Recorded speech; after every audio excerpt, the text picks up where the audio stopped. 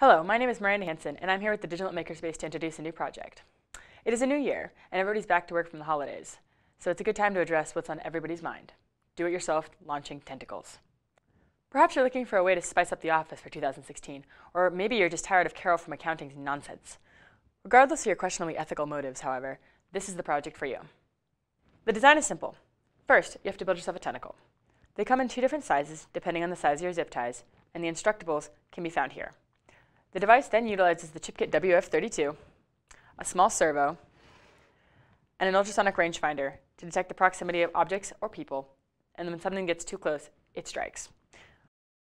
Other components of the project include one Zuno clip to hold the tentacle in place, in addition to a mouse trap because it provides an adequate amount of liftoff.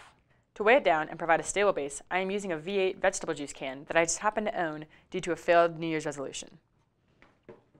The way that the release system works is the servo is instructed to move when the rangefinder detects motion, and the little arm of the servo is latched onto the zip ties. When the servo is activated and lifts up here to release the zip ties, you get a nice strong catapult effect. In addition to being a charming way to show your affection, or lack thereof, the do-it-yourself Tentacle Launchpad also makes an excellent security system.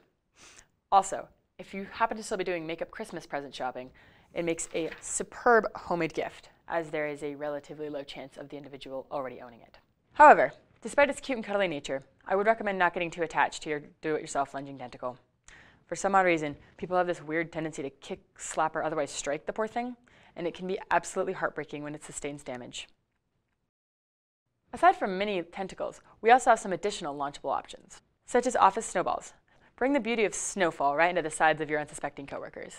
And since Valentine's Day is just around the corner, we have some even more heartfelt projectile options, such as kamikaze kisses, because nothing says I love you like being bombarded with small blunt objects.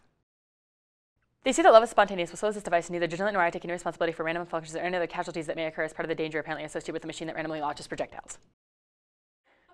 Yeah, see, I'm slowing it down when I read for you usually.